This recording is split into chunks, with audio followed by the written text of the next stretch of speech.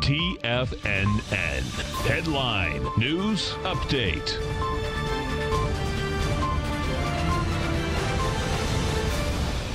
Good afternoon, everybody. I'm Tommy O'Brien, coming to you live from TFNN headquarters in St. Petersburg, Florida. 1 p.m. Eastern time on Wednesday. 3 hours left to go in the trading day. We got markets making it back to positive territory. S&P's right now positive by 3 points, trading at 3,095. That's about 20 points above where we were early this morning pre-market, trading at about 3,075.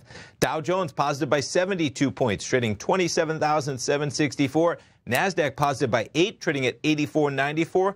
Gold contract right now up $8 at $14.61. Notes and bonds a little bit of higher price and lower yield following Fed Chairman Powell speaking this morning at 11 o'clock. The 10-year up 6 ticks at 128.23. The 30-year up 9 ticks at 157.09. And right now we get the dollar index up 76 ticks at 98.385. We'll start things off. We'll jump over to the charts and start it off with the Dow. Quite an uptrend for most of the day, backing things up to that low that I mentioned.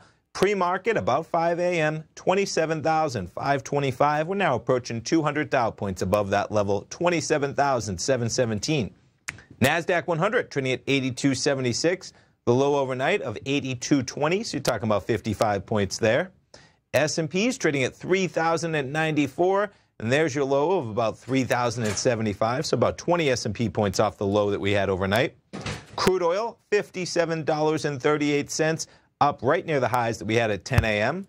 The gold contract, pairing some of the gains that it had, gold actually made it up to a high of, we'll get there, 1467, just at about 7:30. Almost made it back up to that level at 11 a.m., currently trading 1461, and the euro-US dollar trading right at 110 as we speak. In terms of other news you have happening out there, we've been talking about it a lot on the air, and pretty remarkable. Disney coming out with the first statistics of their Disney Plus streaming service. How about 10 million subscribers to start things off? We'll jump over to the chart in a moment. You're going to talk about an acceleration. 10 million subscribers sprinting to a milestone they called remarkable. Just made available Tuesday. For reference, today, Wednesday, 10 million subscribers on the Disney Plus service in the first full day of availability, and that is quite a number. It took HBO now about 4 years to reach 10 million plus subscribers.